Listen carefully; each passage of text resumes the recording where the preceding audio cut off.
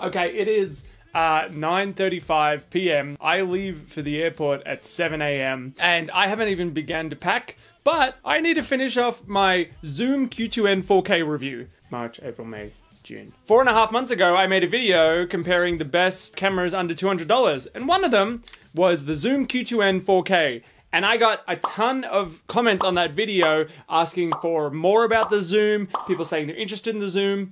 It's kind of a unique, weird little camera, and not a lot of people are talking about it. And so I wanted to make a full comprehensive review talking about the Zoom. I filmed a bunch of stuff, I've used it pretty extensively, but never finished my video on it. And so I leave for the airport in 9 hours. My studio is in shambles. Look at my microphone setup. I have a Joby ball head connected to a Manfrotto plate microphone just because I didn't want to set up my boom overhead pole. I'm stressed, I gotta pack.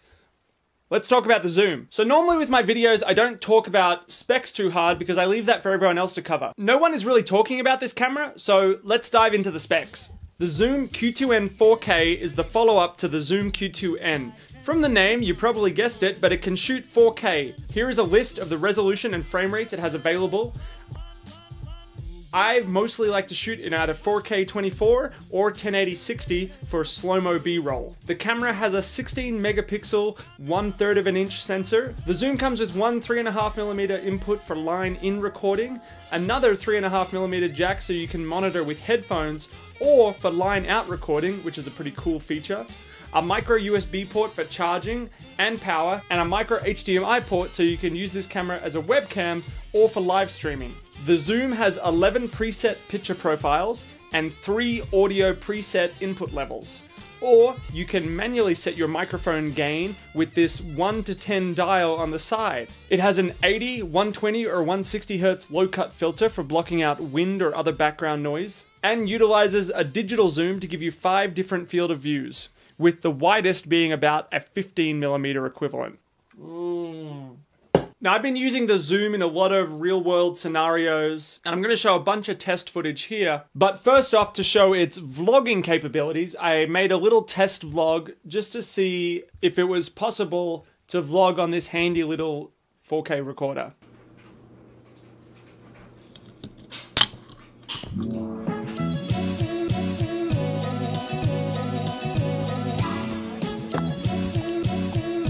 It's going down today!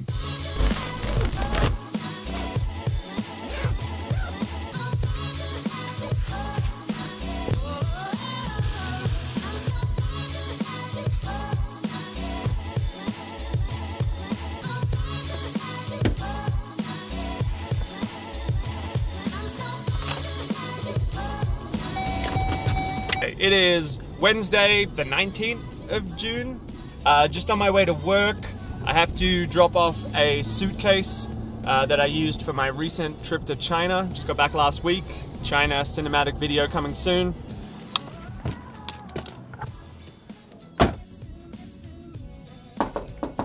Oh, hang on. I'm just returning this carry-on from the...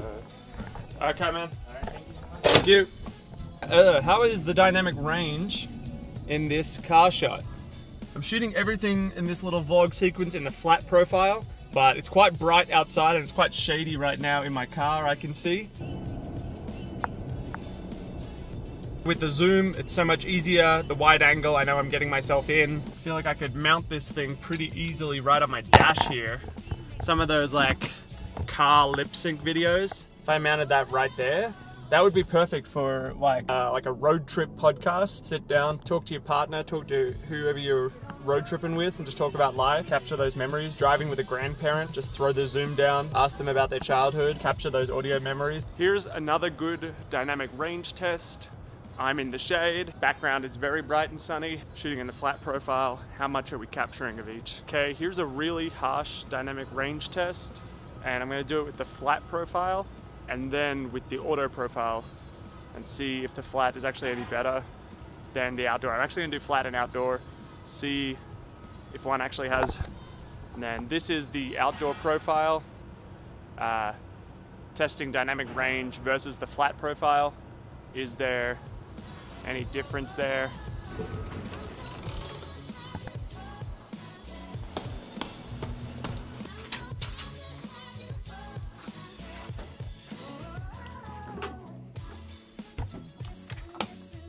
Okay, made it to work. I should probably wrap up this little vlog segment because I'm getting carried away, and I'll just start vlogging my whole day because vlogging with this Zoom is so fun. It's so little, so compact, so discreet, good audio, wide shot, so I'm not worried about not getting myself in frame even though I don't have a screen to see. So yeah, we'll see how the footage turns out, but from this side of things, I really like the Zoom for vlogging. Now, I take singing lessons as part of my major in college, and it's good practice to film all of your lessons to watch back and learn from.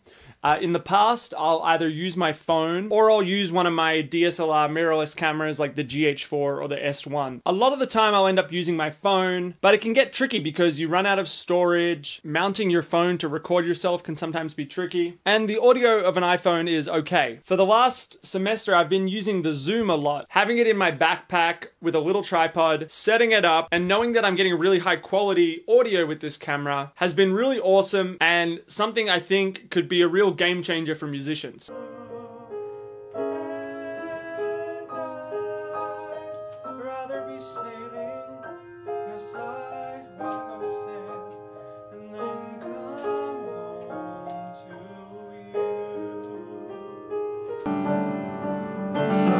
Nothing can make sense of all these things I've done. Words fail, words fail. But here's the last goodbye.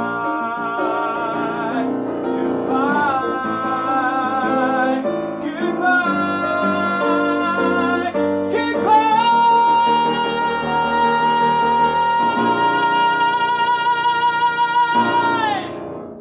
Awesome.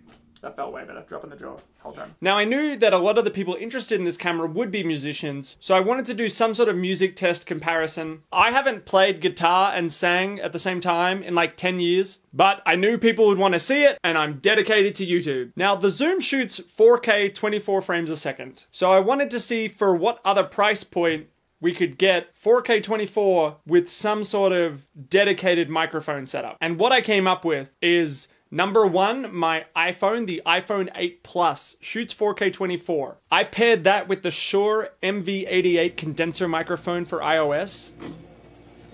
Second was the Zoom. And third was the Panasonic G7 paired with the Rode VideoMic Go. Once again, I would like to state that I haven't played guitar and sang at the same time in a long time, so don't judge. Judge the quality of the audio and the microphone, but don't judge my singing. Don't judge my music abilities. While we have this set up, here's a speaking test while I take a drink of water. We got the G7 with the Rode VideoMic on top of it. We got the Zoom Q2n-4k right here, wide field of view, 96 Hertz. And we have the iPhone 8 Plus with the Shure M88 microphone. Here is my speaking voice when I'm doing YouTube videos. I'm normally projecting a little bit like this. That one really seems to be clipping over here. But here's a quick comparison for speaking while I have this set up. Once again, I would like to preface, this test is purely for tech review purposes. This is not me trying to make it as a country singer.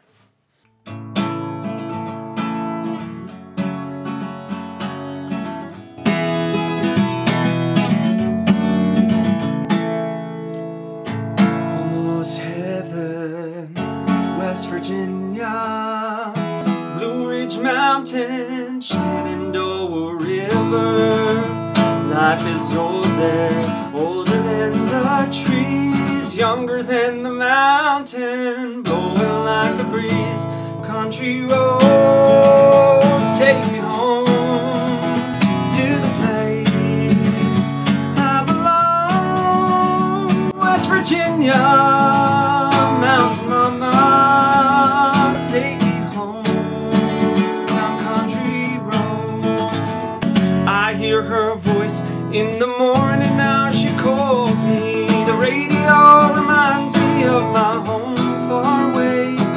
And driving down the road, I get the feeling that I should have been home yesterday. Yesterday, country roads take me home to the place I belong, West Virginia, mountain mama, take me home, country road. Frick, I don't know if any of those are good. Okay. Now, if you're picturing this as a vlog camera all-in-one setup type of thing, having the ability to slow down footage can add a lot to a video. It's a really nice touch, and it's a really handy thing to have. Over the last few months, I've shot a bunch of different clips in 1080-60, and here's just a collection of some of them showing what you could potentially do with this camera.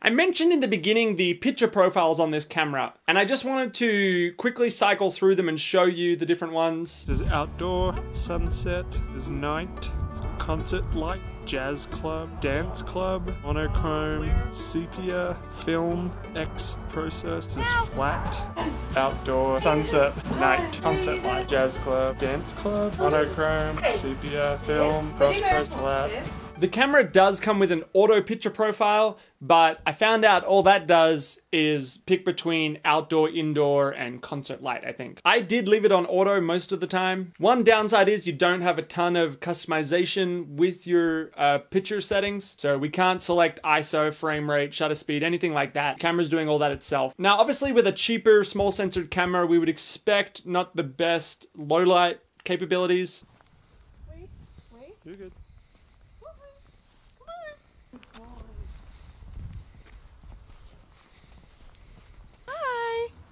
Hello.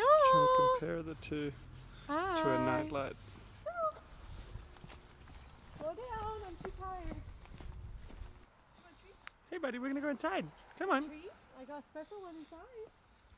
No, that's not what we're doing. We don't ever live there. And it's not great. All cameras have limitations, so obviously you would just, in really dark scenarios with no lighting, it's a $200 camera. You're not gonna get great results. The lighting doesn't affect the audio, you're still going to get great audio, but your picture is not going to be great. Now, the Zoom uses 2 AA batteries. In the beginning, I was using standard alkaline, cheap batteries, and I was getting pretty bad battery life out of it. Shooting in 4K 24, I got about 29 minutes on several different tests total. So in the beginning, I thought the Zoom was kind of a bust just because of this battery issue. But then I bought some nice rechargeable batteries and my results were pretty amazing. In 4K 24, I got 1 hour and 35 minutes of recording. In 1080 24, I got 2 hours and 46 minutes of recording. And on Zoom's website, they say in 720p, you can get 6 to 7 hours of recording. The other tests match their claims pretty well, so I believe it. I'm not sure of a scenario where you want 7 hours of 720p recording, but if you do, have I got a camera for you? Also with the battery, we have this micro USB input. You can connect a micro USB cable, which everyone has laying around their house. I have a whole bin of them. You can connect that to a USB wall outlet or to a power brick and it will run the power off that and run forever. So something like a webcam, time lapses, things like that. There are ways to power this exponentially. Dude, this is crazy. Okay. So check this out. Here's a fun little scenario that I thought of that I wasn't sure if it was possible till right now. Using the line out on the Zoom and just using a normal aux cable, running it into the mic input on my camera, and then recording on the Zoom down here, I now have a desktop microphone and a second angle for my video, for cutaways, for nice fine detail. There are a ton of really fun real-world scenarios for the zoom that it can be utilized for. And for the price point, I think it's like kind of a fun thing to add to the kit. Okay, switch back to my other microphone. That's kind of all my tests. Almost heaven, West Virginia. Couple slight grievances with the $200 camera. To change the batteries or to get the SD card out, you do have to take off this door here, and which means if you have it on any sort of tripod or something, you do have to disconnect that to get to the batteries or micro SD card. You do have to remove it from the tripod. It's a little thing. Another thing worth mentioning that could be seen as a positive or negative is video files on the zoom don't get broken down into 4 GB chunks like most cameras. It actually records one big file. When I record with my GH4 and record an hour-long lesson, it breaks it up into like 10 different chunks, and then I have to take that into Final Cut Pro, put it all into one clip, export it, and then upload it to Drive or YouTube on private where I store all my footage. With the zoom, I just take the micro SD card, throw it in, upload it, bada bung, bada boom, done. But file sizes do get pretty large in 4K. Here's some numbers on the screen showing some of the length times, the resolution, and the attributing file size of those files from this video.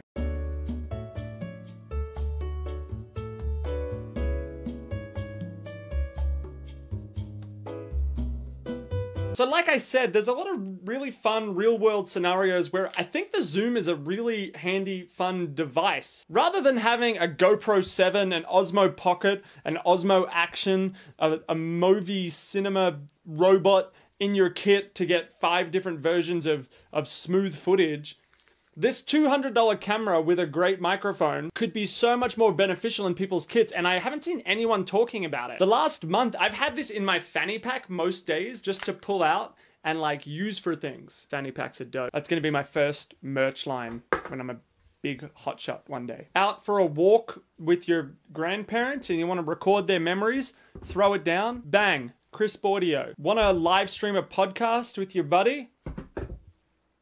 Bang. Want to record lectures or lessons and you want really good audio and just some sort of picture? $200. Feel free to check out my other video where I compared this with a few other cameras in the same price range. Talked about the different kind of cameras you can get for that price. It is a small sensor. The picture on the zoom can look a little pixelated and kind of funny colored sometimes. With some simple color corrections, I was able to make it look better. It's still not comparable to like a $500 mirrorless DSLR camera, but that's not what this is. This is a really good microphone with an okay camera for $200. There's no other product out there like this, doing this. It's not for everyone. You shouldn't get it if you don't need it. But if you're someone who could see themselves using this piece of kit, I think it's a good buy for $200. I'm gonna keep it around. Anyway, it's 10 p.m. I gotta go start packing. If you made it this far in the video, leave me a like, leave me a comment. I was very irresponsible filming this at this hour when I should have been packing. I'm gonna forget stuff, but at least I finished a video I've been working on for 3 months. Anyway, if you want to pick up the zoom, I'll have an Amazon B&H affiliate link down the bottom. Doesn't add any price to you, but it helps out my channel. And if you enjoyed this video, you enjoyed the way I talk about cameras, consider subscribing to the channel and stay tuned for the next video. We bop and pretty hot. I'm as happy as I can be.